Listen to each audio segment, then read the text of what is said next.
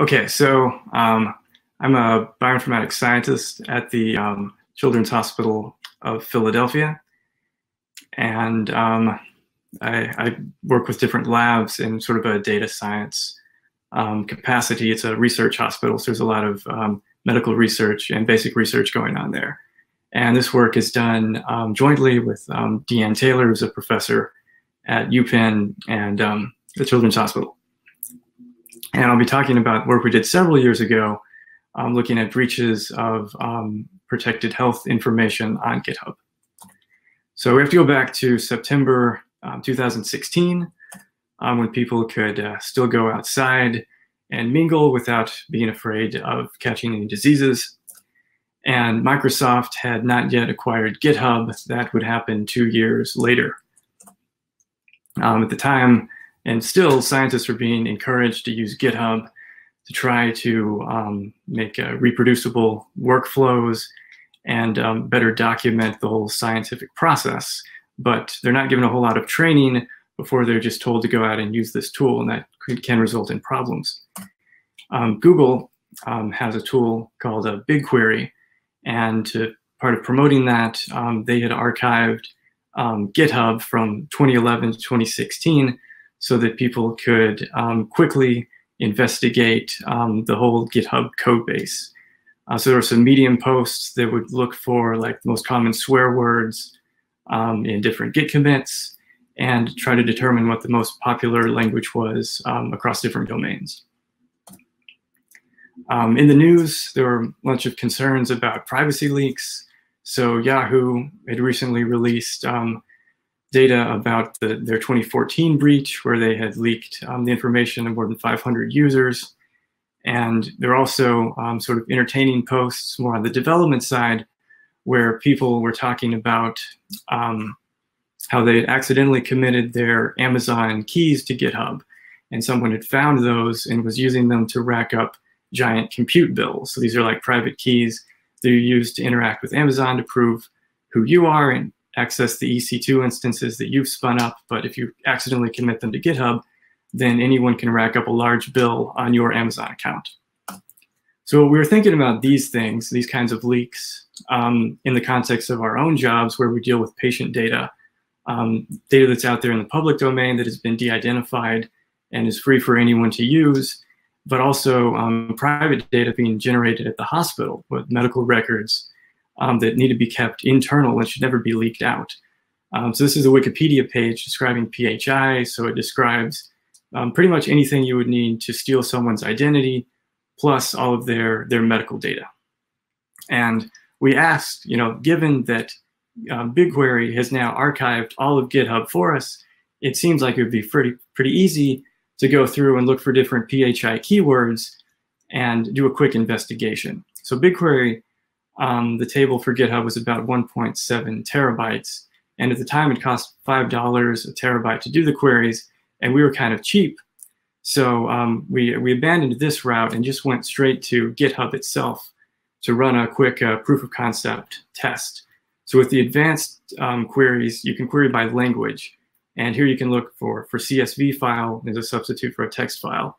And as keywords, I used last, name, DOB for date of birth, and patient to try to pick up any PHI information as a first pass. And I found about 30 pages that matched these keywords. The results looked similar to this, where for each search result, you're linked to the exact document, the file that has it. You get a highlight of where the keywords are, and then you're pointed back to the repository so you can browse them at will. So I ran this one Saturday night, and I started going through the results one by one by hand. And some of them obviously had some mock sample test data that I was not concerned with. But I did find one repository that had several patients in it. So I took those names and I cross-referenced them with Facebook. And in addition to the patient names, they had social security numbers, emails, and physical addresses. So I was able to check that the person's hometown on Facebook matched the address that was in the leaked GitHub document. And that's what finally convinced us that these were actual people, and now their social security numbers had been leaked through GitHub. So I put in an issue on GitHub that night on the repository. So a GitHub issue is where you can like comment on someone else's code. So my comment was, you've leaked a bunch of patient information. A few hours later, the repository was removed from GitHub. But fortunately, we had cloned it locally, and by going through the documents, we were able to find the company that it was related with. And we went to the company's website and found that the guy who owned the repository, his username was the concatenation of his first and last name. And he was like featured as one of the people in the company. So the link was pretty obvious. And we contacted the company as well so that they could contact patients and tell them that their data had been leaked. So all in all, it was about 30,000 patients that had been up on GitHub for about 6 months. But after our investigation, it was promptly taken down. So with this in hand, we went to GitHub and notified them of the problem. But they basically said they couldn't do anything about it. Like, they weren't going to police their repositories and comb through them. So we decided to comb through them for GitHub instead. So we started with BigQuery, and we sent an email to Google pointing them to the repository. Said, if you have an archive of GitHub, then you probably have this one repository in it, and you should remove it from your public GitHub archive. And they emailed us back saying that they did not have that repository. And it seems that the Google archive of GitHub is not quite complete. And I tested at the time that several of my repositories were not in there. So it's not a complete view. So we figured out we couldn't rely on BigQuery to do the search, and instead went back to the GitHub API and did automated queries of different keywords like patient, date of birth, and SSN to pull down a bunch of search results, basically. And to make the search space smaller, we filtered out things that obviously looked like test data. So if there was like test name in the file or like sample in the file name, then we discarded those and ended up with about 270 repositories that might contain PHI. So those were cloned down locally. And then we used the Stanford NLP toolkit along with some simple regular expressions to look for PHI keywords like organizations, phone numbers, street addresses, social security numbers. And then of those results, we did a manual review of each repository to try to see if these were indeed real people, and then try to track down the repository owners and the companies that they were associated with. So show the results that we found. So in one instance, there was a crisis center that had subcontracted out some work to a software consulting studio, and they had accidentally committed some of the data that they were working with, about 2,500 patients with their medical conditions, medications, names, social security numbers. That had been up there for about 5 years. The repository itself had like the company's logo in there, and we were able to use that to contact the company itself so that they could contact patients and get the repository taken down. The second leak was at a rehab center that was done by an employee working there as a software engineer. It was thousands of patients and their associated doctors. It took a while to contact the repository owner and the company. So after a couple of days, we reported the leak to the US Department of Health and Human Services, and eventually able to track down the company itself and get the repository removed from the public space. And then as a final leak, there's a popular insurance company that had hired out a software subcontractor to promote a wellness program that was conducted over several clinics. So the file paths look similar to how they look at the top. So it's organized by clinic. And it leaked several social security numbers, dates of birth, addresses, and emails over a period of several months.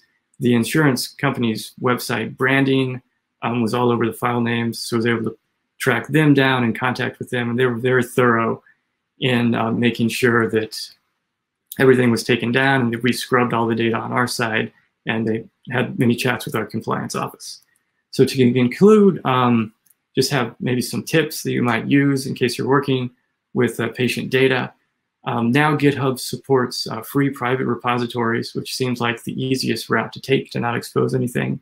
As an alternative, if you're at a larger company, You could host your own GitHub enterprise instance and maybe set up some internal practices for security reviews or code reviews to make sure that you're not leaking out any information when you commit.